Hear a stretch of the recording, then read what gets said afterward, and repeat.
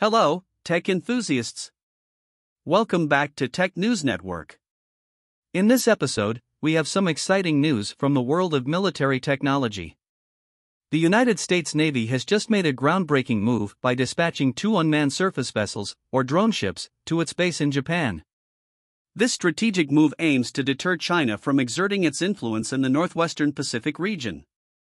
In this video, we'll delve into the details of this significant development and what it means for the future of naval combat.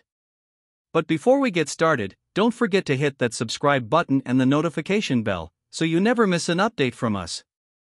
The use of unmanned surface vessels, or USVs, in the military is not entirely new. However, what makes this move groundbreaking is the sheer distance these drone ships have traveled to support manned ships in Japan, signaling a significant shift in the way the U.S. Navy plans to employ them. To put this development into context, we can draw a parallel with the evolution of unmanned aerial vehicles, or UAVs, which are commonly known as aerial drones. Aerial drones have gone through a similar transition period, becoming critical components of modern-day warfare. One recent example is the use of drones in countering Russian aggression in Ukraine. What sets the USVs apart is the advancements in technology.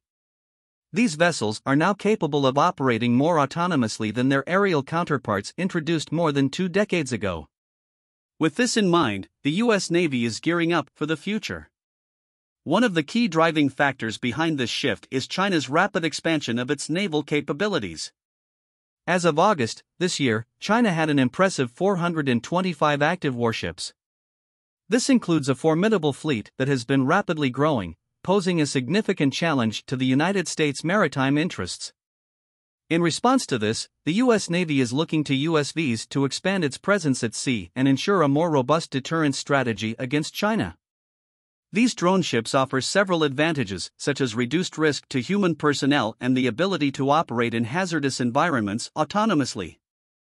This strategic move to deploy USVs in Japan not only demonstrates the United States' commitment to the security and stability of the Indo-Pacific region but also showcases the importance of unmanned surface vessels in future naval operations.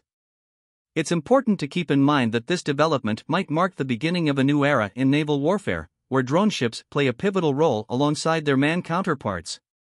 And that's a wrap on today's update regarding the U.S. Navy's deployment of drone ships to Japan to deter China in the Pacific.